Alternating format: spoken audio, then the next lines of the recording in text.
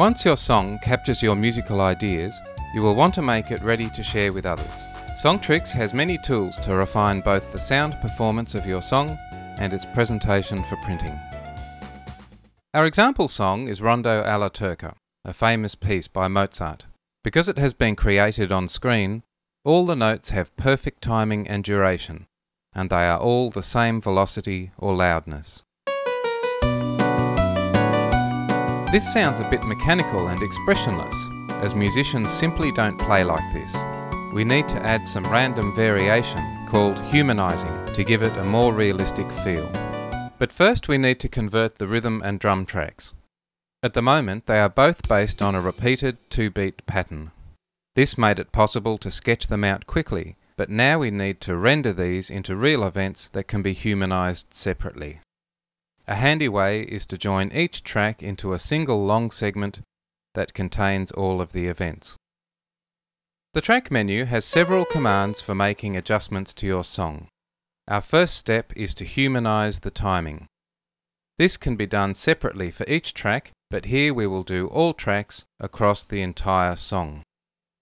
Then we choose how much randomness we want to add. Too much will make the timing sloppy, but a 16th or 24th of a quarter note usually gives a good balance. We want to apply to the locations and durations of the notes. Back in the workspace, we see the melody events have all been shifted slightly, some forward, some back, and the music already sounds more natural. All events still have the same loudness, but we can change this with Velocitize. As before, we adjust all tracks for the entire song by humanizing the velocity with a variance of up to 20%. You can see this variance by the different shades of color between the notes. Now to the rhythm track for a final adjustment. Although the event locations have been humanized, their tones are still played exactly together. We can improve this by selecting them all and changing them to human chords with staggered starting times. The song now has a freer and more relaxed feel.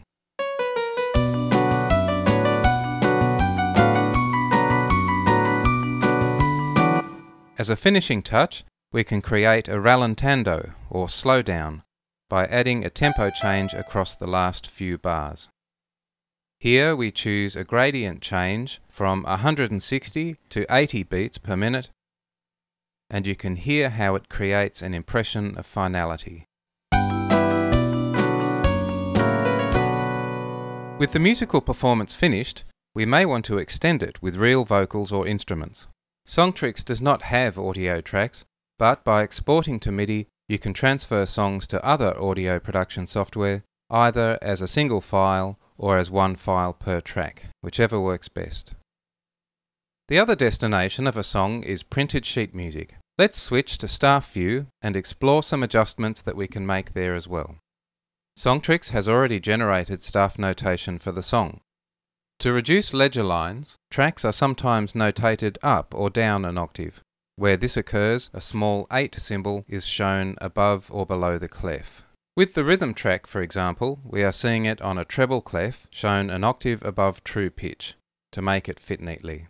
Down here we could change this to a bass clef, in which case it is now shown an octave below true pitch, or we can see it on the grand stave with both clefs, where the wider range can accommodate the notes without octave shifting. Another important control is the resolution, or the size of the note lengths that are shown, measured in fractions of a quarter note. It's important to get the right balance. Not enough resolution will cause short notes to get merged together, like these two here, whereas too much resolution will give us complex notation with meaningless detail, if there is any humanization in the timing of notes. A fourth of a quarter note is a good starting point, but you may need to adjust this to suit the song. You may have noticed there is a large number of accidentals, and this often means we have the wrong key signature. This song has no key signature, meaning the key of C, but the notes C and F are being consistently sharpened, which suggests that we should be using the key of D. We change this in the song setup from the controls page. Now the sharp symbols are appearing in the key signature at the start of each line, and the notation itself can drop them and become simpler and cleaner. We may also want to change the key of a song to suit a particular instrument or vocal range. Songtrix can do this with the transpose function. For example, we may want to take all tracks of the entire song and transpose them up by an interval of a flat second, or one semitone, to the key of E flat. Songtrix has now adjusted the pitch of every note in the song and also changed the key signature to suit. The subject of keys and transposing is well covered in the How Music Works tutorials. Songtrix can also transform songs between straight and swing timing. At the moment we are using straight timing where each note has an equal length. But we can use the swing eyes function to convert the notes in all tracks to more of a 2/3 to 1/3 rhythm, giving us swing timing, which has a jazz feel.